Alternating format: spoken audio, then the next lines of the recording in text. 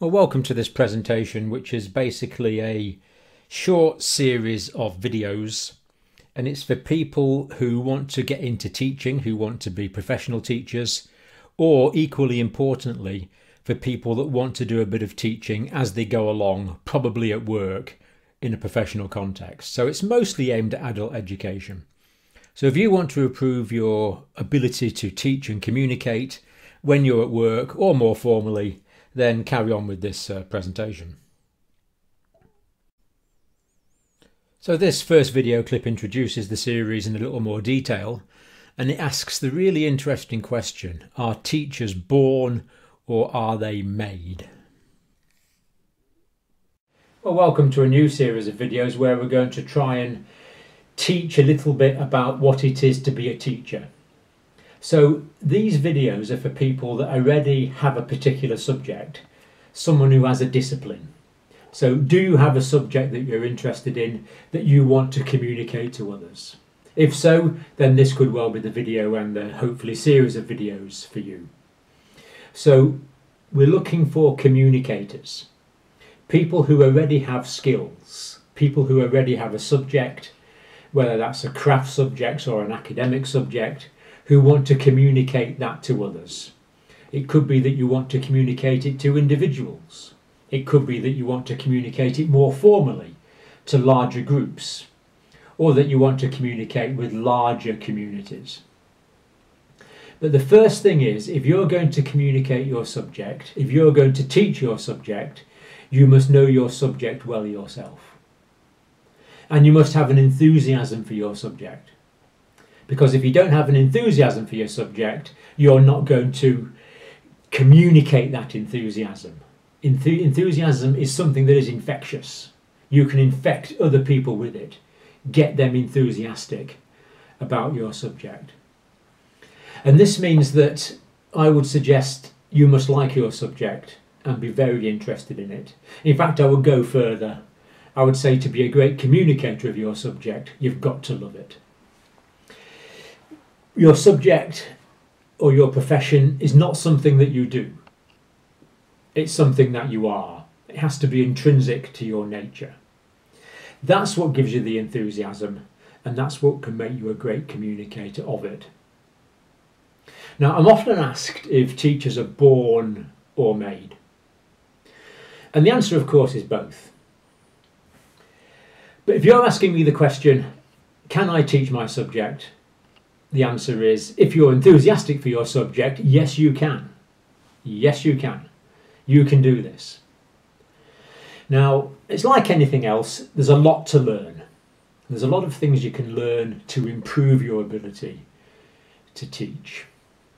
But it's also true that some people have a more innate ability.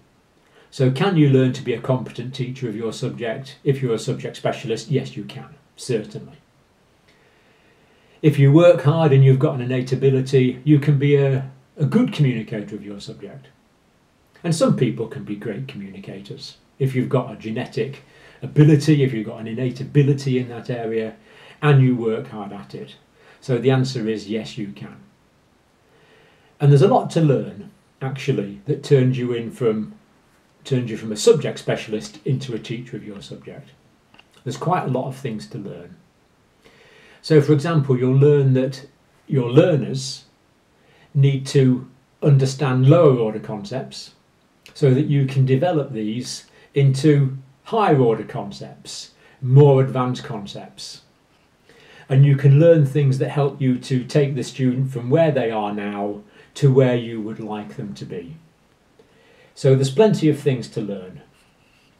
But the main thing that will turn you from the subject specialist you are now into a good teacher is your motivation to teach, your motivation to communicate, and hard work. But teaching is very much about practice. So when you learn a skill, you have to practice it.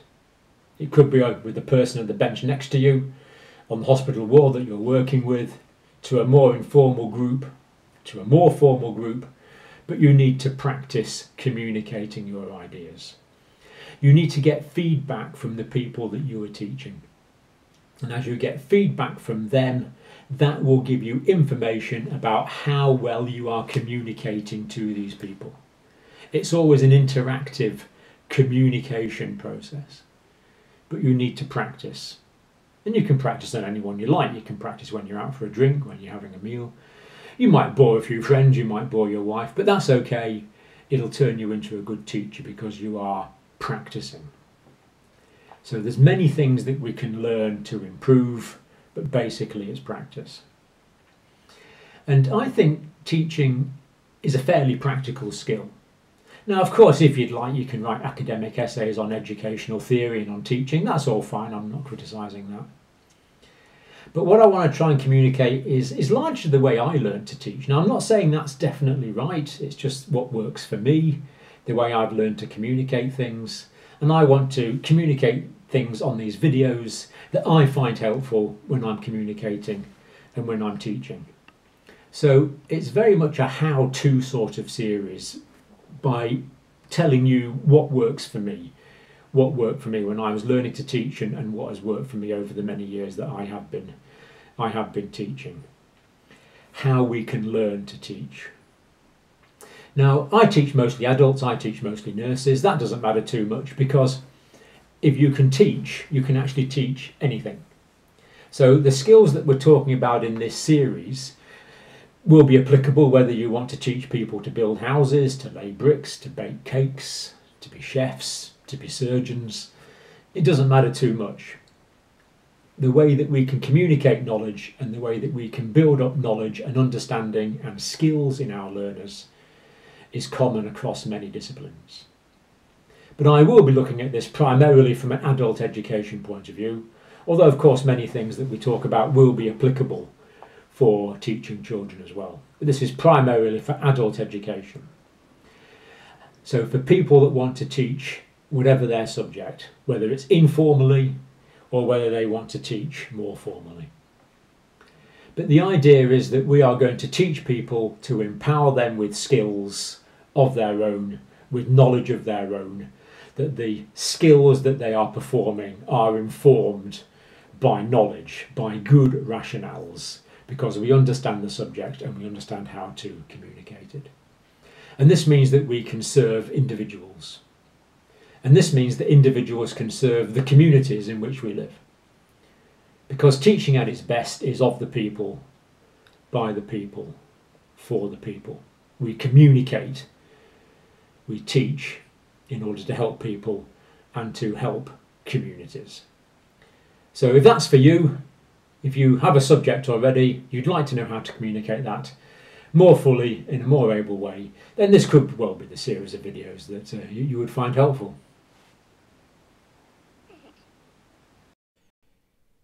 So if you're asking directions from someone, intrinsic to that question is that you want to be directed to where you want to get to from where you are now.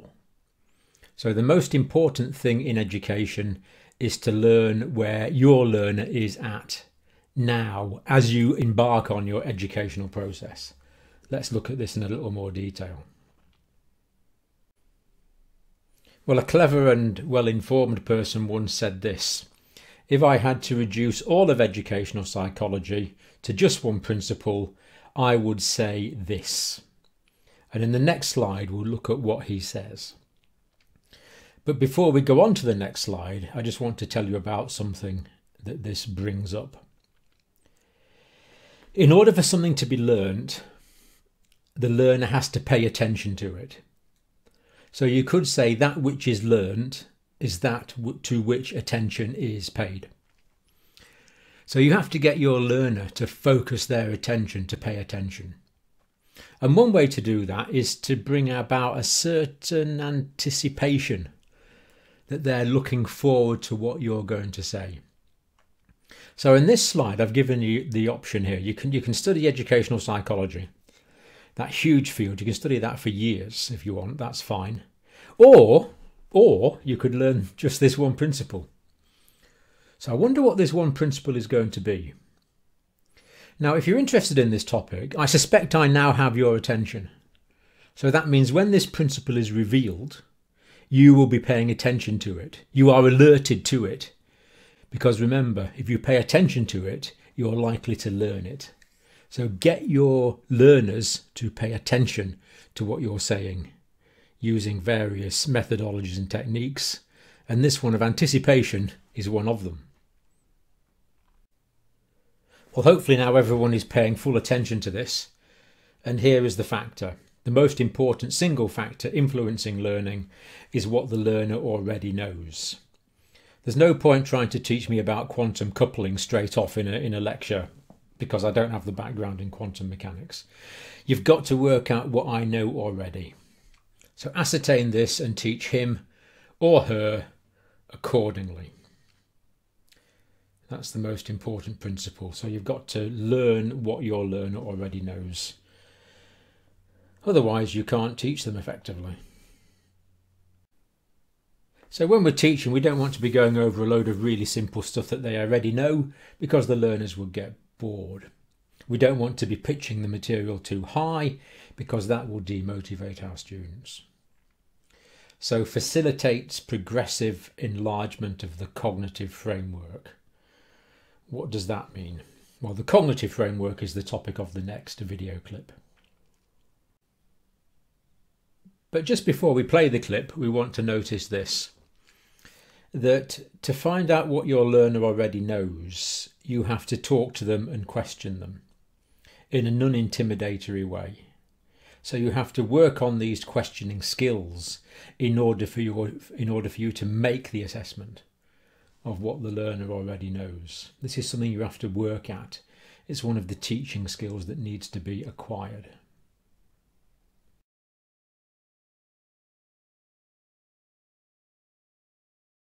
So one of the things I've found useful when I'm planning lessons and when I'm teaching topics is this idea of cognitive frameworks. And this comes from the pioneering work of David Ausubel, the American psychologist and psychiatrist. Published a lot of his work in 1968. And this is the idea that we don't have knowledge in isolation. All knowledge is interlinked. So, for example, we might be talking to a student who knows something about smoking. Now, when we want to start teaching someone, in this case about the dangers of smoking or anything to do with smoking, we need to find out what they know about it first already. Ausubel stressed this. The most important factor in education is what the learner already knows. So we need to talk to them first and see what they already know. So they might know that there's such a thing as smoking, and they might know that smoking is harmful to health. So this dot here represents knowledge of smoking. This dot here represents that it's bad for your health. It's a bad thing to do. Smoking's bad. Has health consequences. But can you see that the bad health consequences are related to the smoking? So knowledge that smoking exists, knowledge that smoking is harmful for health, two pieces of knowledge, but they're linked. They're linked like that. So the smoking is bad for health. The two concepts are linked. And someone might also know, if we talk to them, that the more they smoke, the worse it is. So that's another piece of knowledge. That dot there represents the individual piece of knowledge that repeated use makes health effects worse. So we see that the smoking and the repeated use are interlinked, and that the more someone smokes, the worse it is. So that's interlinked with that. And indeed, the whole thing's interlinked in this case, because smoking's bad. The more we smoke, the worse it is. And then if we carry on questioning someone, they might say, well, yeah, this does lead to specific health problems.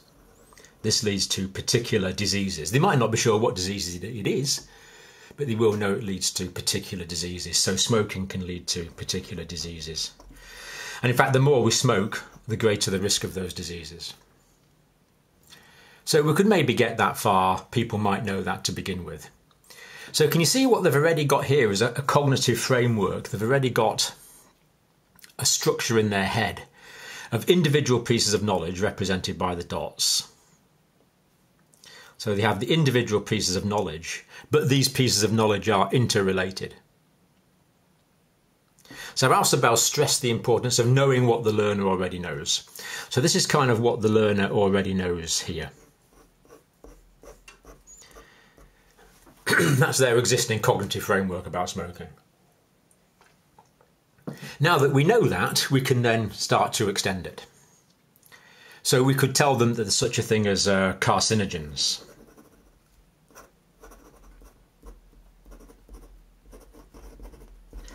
Carcinogens, chemicals that cause cancer. And when someone smokes, and the more they smoke, the more of these carcinogens they're exposed to. So we've now got a link between increased amounts of smoking and increased exposure to carcinogens. So we give them the information, we tell them about the carcinogens, but then we relate that to things they already know. And this means that their learning experience is becoming meaningful. This is meaningful learning. And the converse of meaningful learning is rote learning. We could get them to memorise things, but that wouldn't make much sense. They need to interlink the concepts. And then we could go on and say, well, the carcinogens, well, they can cause cancer. So we can say, well, there's such a disease as cancer. That's a piece of knowledge. There's such a disease as cancer. And carcinogens exist. But the more we smoke, the more likelihood that the carcinogens will cause this disease called cancer. So that's the disease of cancer there. Linked to the carcinogens. Can you see these are all linked together? They're not isolated pieces of knowledge. And then we could go on and say, well, look, there's such a thing as cancer of the esophagus. There's such a thing as cancer of the lung. Such a thing as cancer of the larynx. The mouth and pharynx can become malignant. There can be tumours in the bladder. There can be tumours in the pancreas, kidneys, liver, bowel, cervix, types of leukemia. All of these cancers, we can teach the individual learner that these exist, but that these are related to the carcinogens. So the carcinogens are going to make all these types of cancers more likely.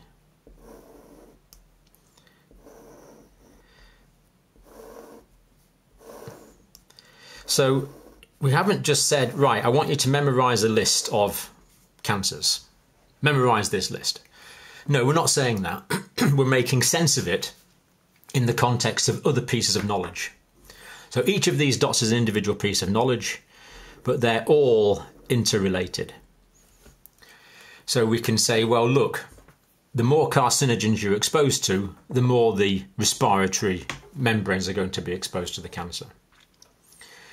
Or the more carcinogens you're exposed to, then the more carcinogens will be absorbed in the blood. They will circulate around to organs like the pancreas, the kidney, and the liver, and potentially cause cancer in those organs. So we can explain the interrelationship between these things. We can say, look, the cancer can affect the bladder. So we know cancer can affect the bladder. But that's because the carcinogens are absorbed into the blood. Some of these carcinogens are filtered out by the kidneys in the urine, and the urine is stored in the bladder. So that gives us a link between the cancers and the carcinogens and the cancer. And of course the cancer as well. So we end up with many different interlinking concepts. So each dot is a piece of knowledge. Each line is information that links these. Or we could talk about ischemic heart disease. That smoking causes ischemic heart disease. And again, we could say why. It reduces the levels of the healthy high density lipoproteins and other effects. And then we could go on and talk about smoking cessation, and we could build up this cognitive map. So after one teaching session, we might get to there, for example. That might be the next sort of level of knowledge. And then when we come to the next teaching session, we could say, well, what's your role in this? Well, there's such a thing as smoking cessation. There's various drugs that can be used to stop smoking. The psychological and the pharmacological can assist each other, so they can be interlinked. And of course, these are all interlinked with the smoking, with the preventing the cancer, with... You get many, many cognitive linkages. We want to prevent the heart disease. So we get understanding. Each of these red lines represents understanding. So ascertain what the learner already knows, then teach them accordingly, giving them new concepts, interlinking these concepts, relate the old, what is already known, to the new, interlink the concepts. This is called active assimilation. They can assimilate these new concepts. Concept maps, how items of knowledge are interrelated. One more thing Alcibiades did say, he said you can give an overall picture, so you can kind of give an overall sketch of something. The idea that smoking's not a good idea. Then put individual pieces of knowledge in here to fill in the details.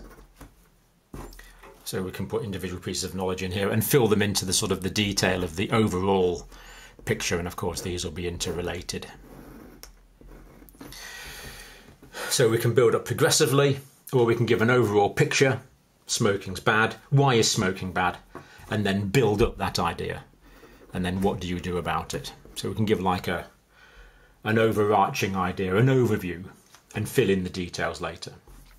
But either way, it makes sense because we help the learner to make these cognitive links between the information so they understand the information, so it's meaningful. Just one example here. Can you memorise those letters for me, please? Right, got that? Right, can you memorise those ones for me, please? Got that? Now, if I asked you to reproduce what was on that piece of paper now, I think you'd be struggling because it has no meaning. It is not meaningful learning. It would be rote learning. Yes, you could memorise those, but that, because you already know what these words mean, you know what this is means, you know what this means, you know what all the words mean, so it makes sense. So it's easy for you to assimilate this piece of knowledge that I went out for a walk with my dog. But that's based on your previous learning, based on your understanding of the words. So we're making linkages based on what you already know. So important to find out what the learner already knows, then to make links to individual pieces of knowledge. That means that they understand these pieces of knowledge in a meaningful way and how knowledge is interrelated. The challenge is, can you do this? Can you learn what the student already knows?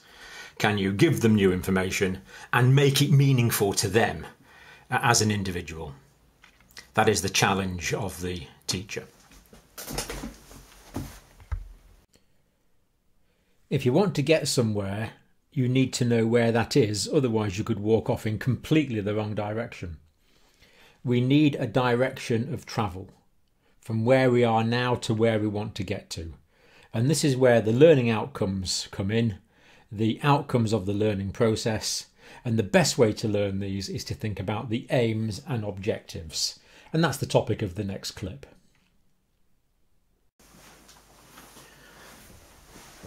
Now, having learned something about the nature of knowledge, we're ready to go on and plan a lesson. This is a purposeful activity. We're going to work it out and plan it. And the first question to ask yourself is, do I know this subject? Because if you can't explain something simply, it's because you don't know it well enough. So learn your subject and decide if you are qualified to teach this topic.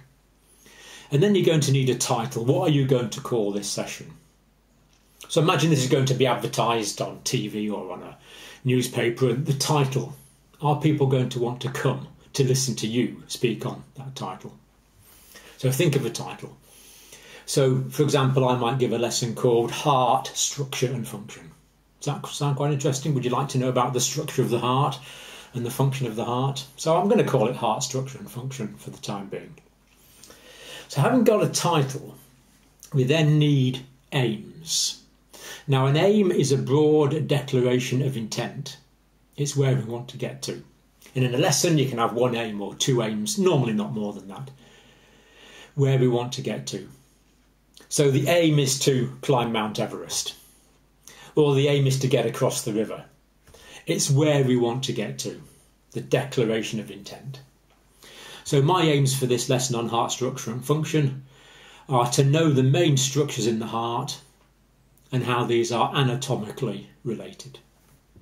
That's what I'd like to get to. And I have a second aim as well for this lesson, because I'm being a bit ambitious perhaps, but it kind of goes together. And that is to understand the flow of blood through the right and the left side of the heart. Now, in an aim, it's also good to give some motivation to the student. Why is this a good idea? So, to my second aim, understand the flow of blood through the left and right side of the heart, I'm going to say, and how this promotes fitness. So, if people want to understand what it is to be unfit, what it is to be fit, that's fine. This will help them to understand that. It's kind of a motivating clause that I'm putting in there as well to help people understand why it's important to learn this material. Because we want to promote fitness. Who doesn't want to be fit? Anyone there want to be unfit? Of course not. So that is the aim. That's where we want to get to. But climbing Mount Everest or crossing the river in one episode can be quite difficult. So for that reason, we're going to need stages of how we're going to get there. And these stages of how we get there, the steps to get from where we are now to where we want to be, to where the aim is, these steps are the objectives. So there's going to be various objectives along the way, the steps to the goal. So the first objective might be to get to Everest Base Camp, then to Camp 1, then to Camp 2, then to Camp 3, then to the summit, or however it works. Or if we're crossing the river, the objectives could be stepping stones in the river. So we want to get from this side of the river to this side of the river. Well, let's go to that stepping stone first, then that one, then that one. It's a progressive process to get across the river. So the objectives are steps towards the overall goal. They are stages. And we have to know when the student gets to these stages. So an objective should always begin with these words. The student will be able to, or the learner will be able to. These are what we call behavioural objectives. We can monitor the behaviour of the learner and make sure they've got there. So the student will be able to. So you need to write the title of your lesson, write 1 or 2 aims, and then a few objectives, maybe 4 or 5 objectives. There's no fixed number. But you need to write these, and they all should begin with the student will be able to. So obviously you don't need to write that every time. You can just write it at the top, the student will be able to, and then it follows that that is the start of every sentence. Now, this is important because it will keep you on track. Now, when you're teaching, sometimes it's quite reasonable to have a bit of a digression. So a student asks an interesting question and you think, oh yeah, that's vaguely relevant, I'll do that question now, answer that question now, but then get back onto track. So the objectives keep you on track, they keep you on piste, on the road from where you are now to the achieving the aim, achieving the educational goal. So it helps us keep on track, but it also means that the students know where we're going. So very often, especially when you're starting teaching, you might decide to give out the objectives at the start of the lesson. So the students know what's happening in the lesson. So they can monitor their progress as they go through the lesson. That's fine. The students know where they are. Students can be demoralised if they get a bit confused and don't know where they are. So we have to learn with the students, as it were. We know the material, but we're working with them. We are learning with them. Because the most inexcusable thing in education, and this is what you must never ever do, it is not allowed, you must never demoralise your students. You must only motivate them. The teacher must do no harm. And if you look back in your own educational experience, I'm sure you will see episodes of where education has harmed you. That's really bad education. In fact, that's not education at all. So never demoralise your students, never do them any harm. Never deter from their learning, from their self-worth, from their well-being. So the students know where we're going, we know where we're going, and ideally when I was learning to write educational objectives, my teacher said, imagine that you can't go in one day, you're off sick, There's another teacher who has the same knowledge base as you. Could he pick up those objectives and walk into a classroom and teach from them? That's the idea. And they should also be progressive. One objective should follow on from another. So let's get back to my heart lesson. I've got label the following components of the heart: atria, ventricles, atrioventricular valves, mitral valve, bicuspid valve, tricuspid valve, arterial valves, endocardium, myocardium, pericardium. Learn those components, be able to label them. So can you see, if we give the student a diagram and they label them, we can see them labelling them. So label the following components. That's a behavioural objective. We can see that. Another objective could be correctly write and spell the components of the heart that you've learned. Another objective could be define pulmonary and systemic circulation. Can you see, these are things we can see the students doing. We can see them writing. We can listen to them define. State the function of the atrioventricular valves and the arterial valves. If the students state that function, we know they've met that objective. And list in order the layers of the heart: the endocardium, myocardium, pericardium. Can you see what I've tried to do there is build up the knowledge progressively. So first of all, you know the bits, then you might try and work out what the components are doing. And then going on to my functional objectives for this lesson, using blue and red pens, draw the blood flow through the heart. Now, if you're familiar with this, we use red pens for the oxygenated blood and blue pens for the relatively deoxygenated blood. Another objective I've got here is identify changes in heart function during exercise. So again, we can see students identifying the tachycardia, the increased stroke volume, or whatever that changes with exercise. And then the last objective for this lesson, because I don't want to do too much at once, is define heart rate, stroke volume and cardiac output. So that they are my objectives for this lesson. And if you were being assessed on this, you could actually have another teacher sitting at the back and he could be ticking these off potentially. You might get a bit reductionist to do that, but it gives you the idea. Now, some people say that educational objectives should be SMART, S-M-A-R-T. So they should be specific, measurable, achievable, relevant and time-related. So first of all, outcomes should, the objectives, the educational objectives should be specific. We want to know exactly what it is that we need to learn. Do you remember, well, if you ever travelled with children in a car, they're always saying, are we there yet? Are we there yet? Are we there yet? So with an educational objective, the student will know when they're there because it's specific.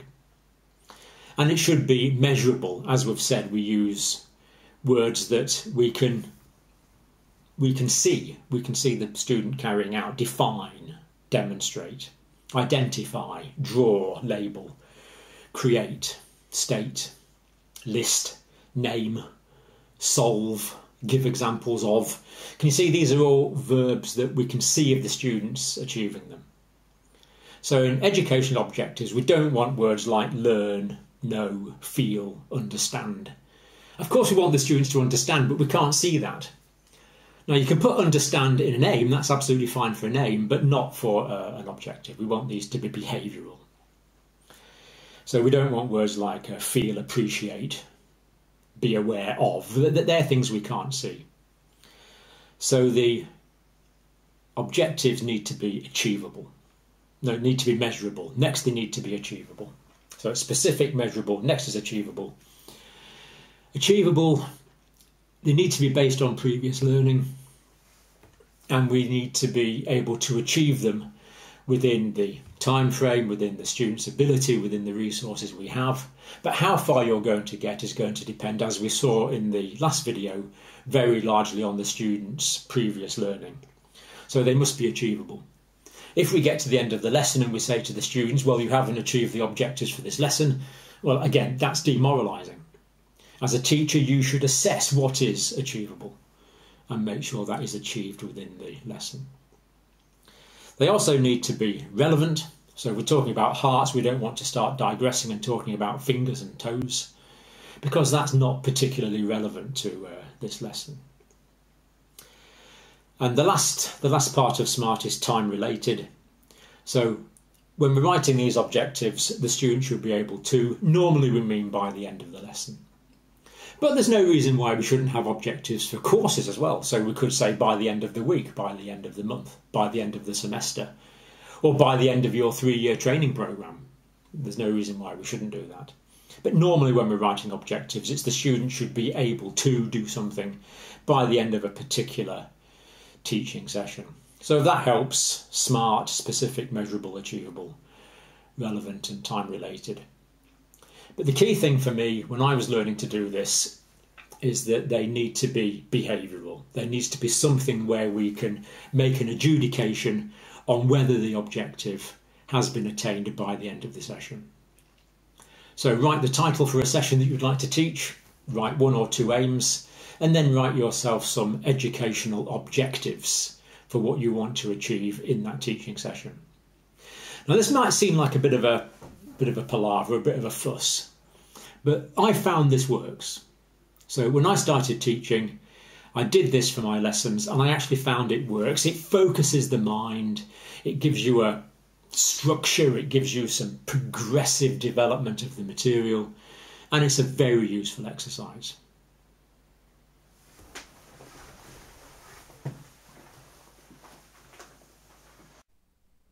So teaching is a purposeful, planned activity. And especially when you're starting teaching, you need to develop lesson plans. So here's some of my thinking on lesson plans. Well, we're carrying on the series of videos on teaching skills. And what I've drawn here is a lesson plan.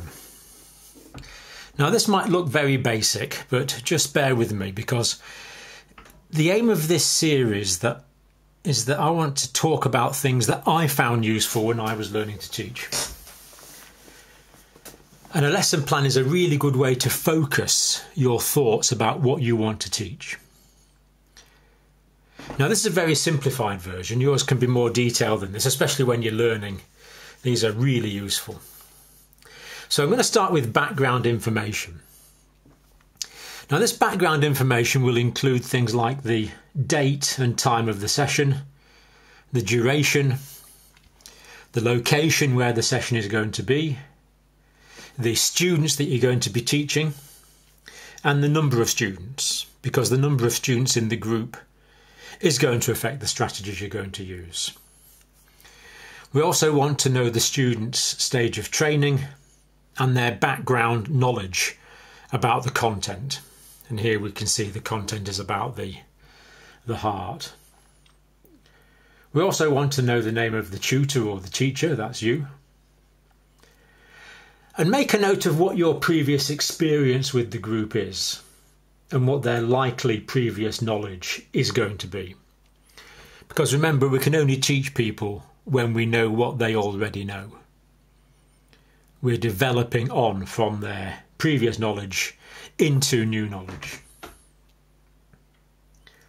You can give a rationale for the inclusion of the session and the timing of the session, because the session should fit into part of a logical sequence. So for example, here we're talking about the heart and the nature of the circulation. After this, it might be reasonable to talk about the respiratory system. Before this, we might have done a lesson on the nature of body tissues or the nature of body systems. So it contextualises and fits into a scheme of work.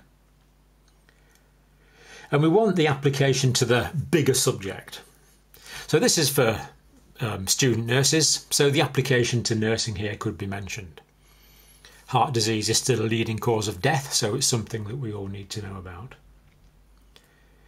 And then think about the equipment that's going to be required. That comes under this column, the aids that are going to be required.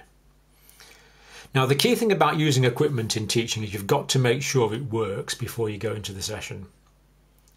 The number of times I've gone into class and the video doesn't work, or the loudspeaker doesn't work, or there's a power cut, or some aspect of equipment doesn't work. And you've got to make sure that you're familiar with working the equipment to make sure you can work the video or whatever it happens to be. And also here we can talk about the venue and how you want to arrange the venue. So do you want the seats in neat rows or do you want them clustered for group discussion? Think about how you're going to lay out your classroom. And here, of course, we can also have the aims and objectives of the session. So this will give us the outcomes. If we know the aims and objectives, that tells us the outcomes that we want to achieve. And it's these learning outcomes, the aims and objectives, that are going to inform the content. So we want to have a logical sequence in this lesson plan. So we don't have any major omissions, and we've got a strategy. We've got a way forward that we want to teach it. Now, the lesson plan is related to the subject notes. It's related to the subject matter, but this is as well as the subject matter. So if you're not completely familiar with the content here, then you'll need notes that are going to help you with that process, with that remembering the actual content of the material. If you're more experienced and you've taught it before, then you'll probably know the subject matter already. So we want teaching and learning strategies because we don't want boredom and we do want effective learning.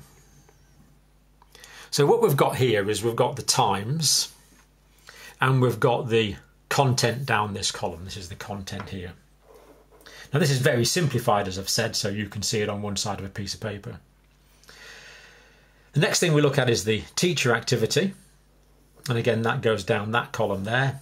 And the student activity goes down this column here. These are the aids that are required. And these are how we're going to collect ongoing feedback on the process of the lesson.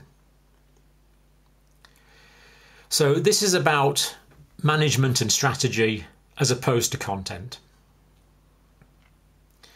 And we can also think about learning styles here as well. That kind of comes into this, the teacher activity. What learning style are we going to use? Or what teaching style are we going to use to adapt to the students' differing learning styles? So we need to identify and produce resources as well prior to going into the lesson. So have you produced the resources that you need? Have you identified them? Have you collected them? For example, we haven't got it on this, but we could be using a quiz. Or we could be using handouts. We could be using a wide variety of things to help us. Now, this last column here, I've got feedback. This is about ongoing assessment. Now, assessment can be formative or summative. A formative assessment is assessment that helps us to gauge how the students are getting on and helps us to adapt what we're doing and teaching to their bespoke requirements. Now, the converse of formative is a summative assessment, and this is how we actually give an exam at the end of the course. So this feedback we're looking at here is formative. It's telling us how the students are getting on so that we can feed that back into what we're doing in the lesson.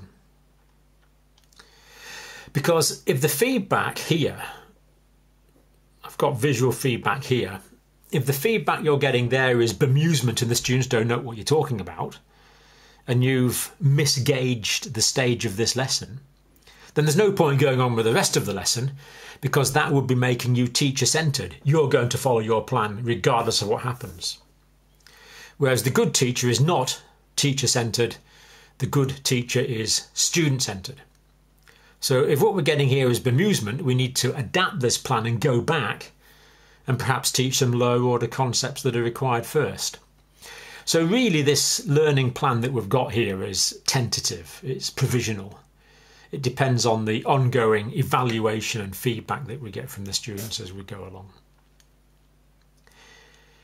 Now, this shows that we need good preparation for our lesson. So we've got a lesson plan, we've got lesson notes, we've got resources, we've got video clips or whatever it is.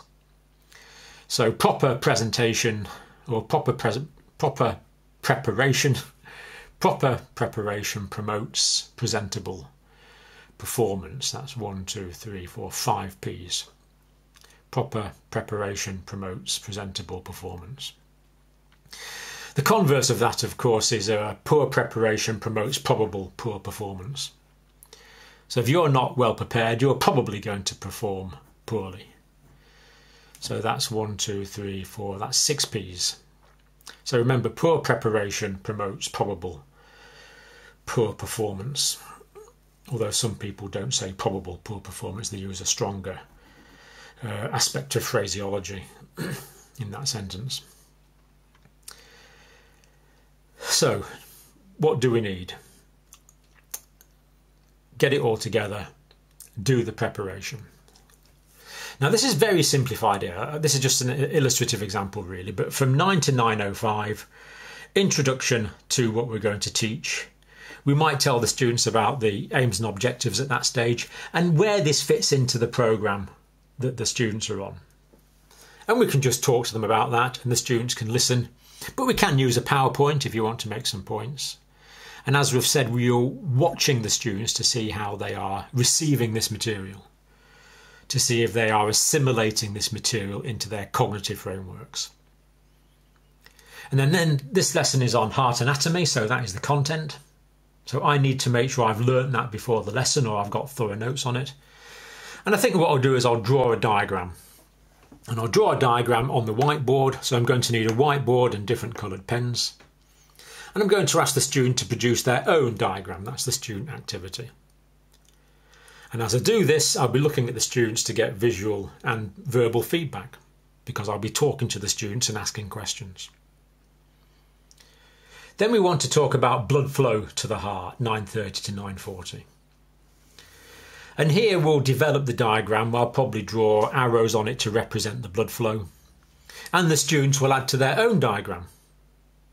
It's a developmental process. And again, we need the whiteboard. And in this situation, the teacher can walk around the class looking at the students' diagrams to make sure they understand. Don't be stuck at the front of the class with the students stuck behind a great big desk. You can wander around and look at their diagrams. And that will give you feedback into how the session is going. More content on heart anatomy and physiology. Again, we've said the teacher here can go around the students to see how they're getting on. Now, what I've noticed here is we started at 9 and we've gone to 9:40. So that's 40 minutes. That's a long time to concentrate, actually. That's probably too long, but we won't go any further. So what's a good idea here is to say to the students, well, teach each other what you've learned so far. Recap this material. And this gives the students time to chat to each other. So what this means is they've got different activities. So the student starts off listening, then they produce their own diagram, then they add to the diagram, then they're talking to their next door neighbour and talking to a small group. So the student activity is constantly changing. Otherwise they're going to get bored. If we have teacher talking and student listening all the time, then the students are going to completely turn off. And here we've got some verbal learning. We've got some kind of experiential learning in a sense, because the students are working on their own diagrams, adding to their own diagrams. So this is visual here, isn't it? And here we've got social interaction. And then getting towards the end of this session, this is just over an hour, this session. It's an introduction to the heart. I'm going to play one of the amazing video clips that you can get now on how the heart actually functions. There's MRIs available, there's open heart surgery videos available, so we can play the video. The students can watch the video. Of course, we have to have the equipment, we have to make sure the equipment works, we have to make sure the sound is working all before we start the lesson. And when we're playing a video, especially if it's this is an anatomical video, so we want to keep an eye on the students, make sure they're okay.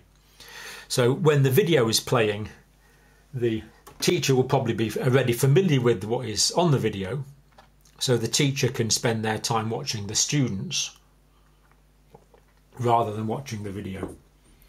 And that will also give you feedback to make sure that they're concentrating and to make sure that if you can learn to see the degree to which they're understanding the material and make sure they're happy with the material.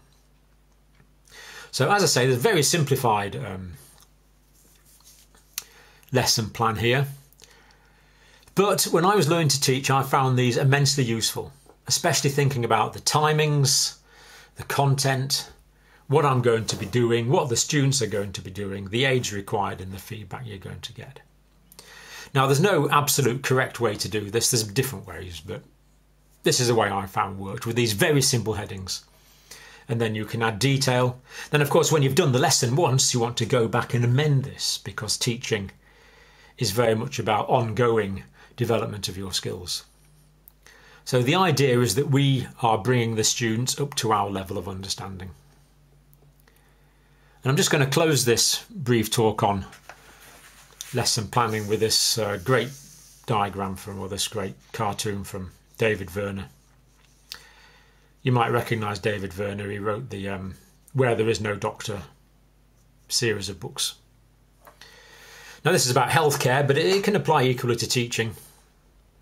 Here we have the doctor, and the patient, or the learner in our case, is in the pit of ignorance. It's not us casting down medication or casting down knowledge. It's rather us, as the teacher, helping the student up to our level. There's no hierarchy here. The only difference between me and my students is that I've previously learnt this material. Sometimes that's because I'm older than my students, I'm more experienced, but not necessarily so. But the only difference is that I'm familiar with some material that they want to become familiar with, and we share this together. It is a combination. It is the teacher and the student working in harmony to facilitate a learning process which is beneficial and hopefully enjoyable. If you're enjoying the session, if you're enjoying your teaching, then it's more than likely that the students are also benefiting, enjoying and learning. Sometimes it's good to look at the details and look at the minutiae, but this needs to be in the context of the overall programme, of the overall activity, of the overall teaching that we are engaged in. And this next clip is a review of what can be called the teaching process, an overview. Now, carrying on with this series of videos we're doing on teaching, these are the ideas and concepts that helped me when I was learning to teach, so I'm hoping they're going to be helpful for you as well. And one of the things I found useful was looking at a kind of overview of the whole process. So you could call this the teaching process. Now, my own field, as you probably know, is nursing, so we have something called the nursing process, and we assess, plan, implement and evaluate. But this is the same for anything. This is a systematic problem-solving approach. We assess the needs, we plan what we're going to do about it, we do something, and then we evaluate to see if it's effective. Now, in terms of teaching, this means that we can be purposeful. Good teaching should be purposive. This is not opportunistic, this is planned teaching. So it's prepared, and we learn the material as teachers. We learn the content. And we work out a mode of delivery, the process, how we're going to deliver this material. And if we've got a group of students, that's good, because in theory they're all exposed to the same thing. There's parity of exposure. And if this is for one individual assessment or one individual lesson, then that's going to be part of a whole. So we can systematically cover a topic in the context of the whole course. And this can be part of an ongoing curriculum, and a spiral curriculum, for example, where we revisit things in more detail. So this is good for teaching. For example, in the example of nursing, it's good for teaching students and peers, other healthcare professionals. But also we need to teach patients. We want to promote their recovery and prevent relapses. And we also want to teach the wider public health promotion and health education. And whatever field you're in, I'm sure you can think of a range of people that you're going to be potentially teaching, including teaching people that are professionals, your peers, and including people that are lay people, if you like, people that aren't involved in your particular profession or area of expertise. So assessment. Well, let's take into account the student's previous learning.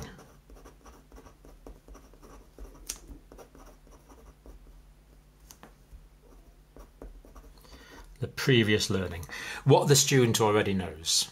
The most important thing in education is assessing what the student already knows and teaching them accordingly. So this will help us work out the learner needs, the needs of the learner.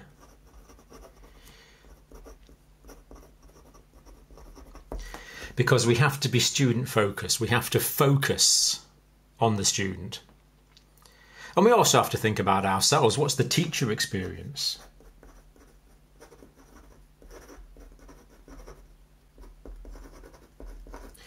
Am I sufficiently experienced? Am I sufficiently knowledgeable to teach this particular topic, whatever the title of this lesson is? But the main thing here in the assessment stage is to focus on the learner. What do the learners already know? How does this fit into what they already know? Because we have to be learner-centred, looking at this from the point of view of the learner, not from the point of view of the teacher.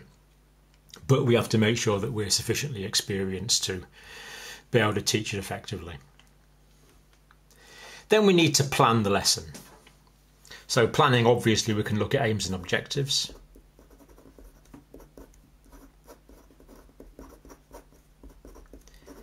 What is it we want to achieve? What are the learning outcomes? What do we need to communicate?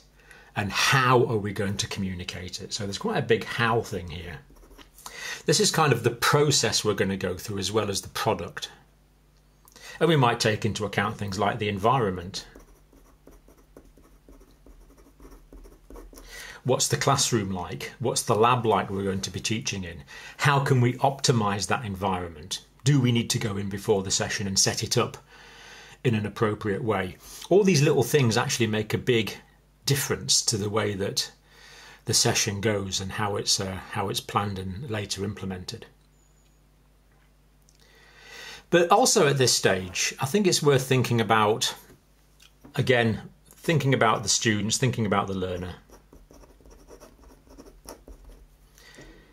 And one of the things, because we're looking at this from the teacher point of view, is how am I going to form relationships with the students?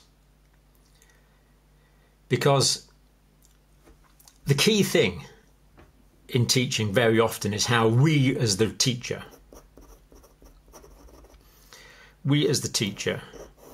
how we are relating to the students. Teaching is a very interpersonal activity, and how the students are relating to us. So just to give a simple example, when you're learning to teach, it's very easy to be focusing on what you need to teach. And you walk in, and if you're well organised, you'll say, right, today we're going to cover the LIVOM, where the aims and objectives are this, that and the other. That's wrong. What you need to do is go in to the students and say, well, good morning, everyone. Observe the normal politeness, the normal social interactions.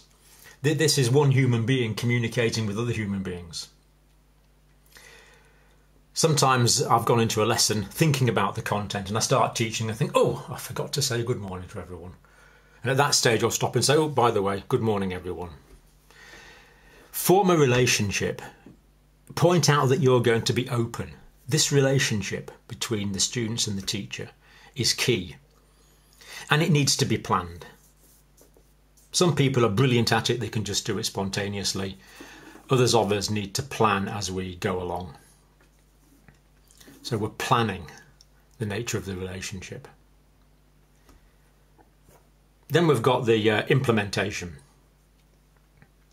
Well, here we can think about learning styles. Or learning styles is a good way to put it. How are we going to communicate the material? And that'll give us a teaching method.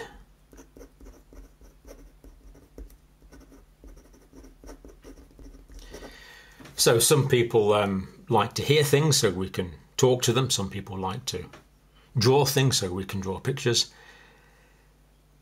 Verbal and visual ways of communicating.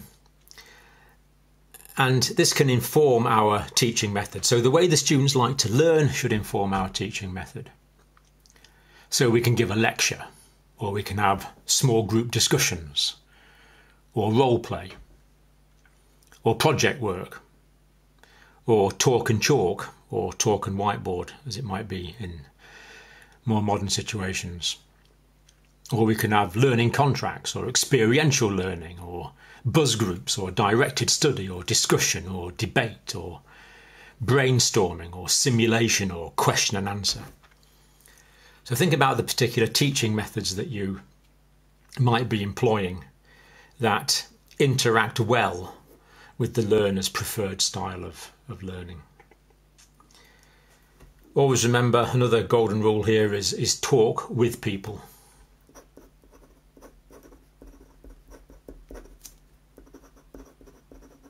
Not at them.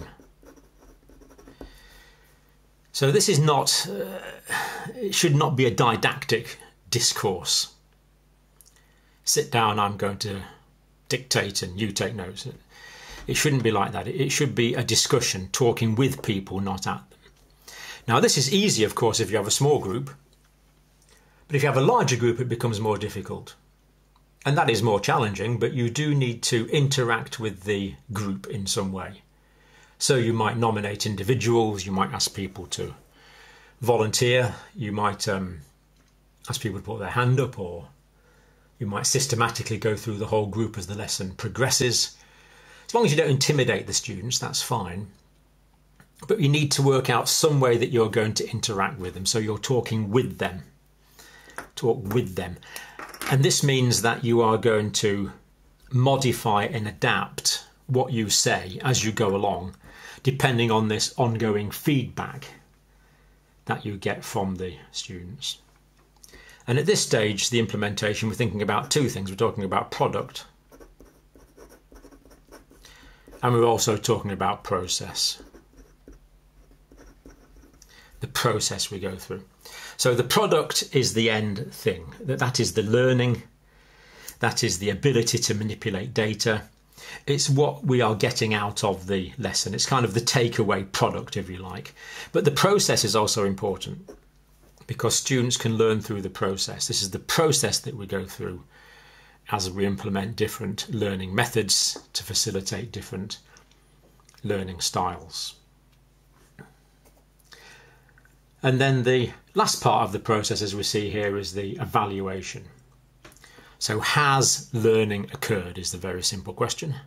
Has it worked?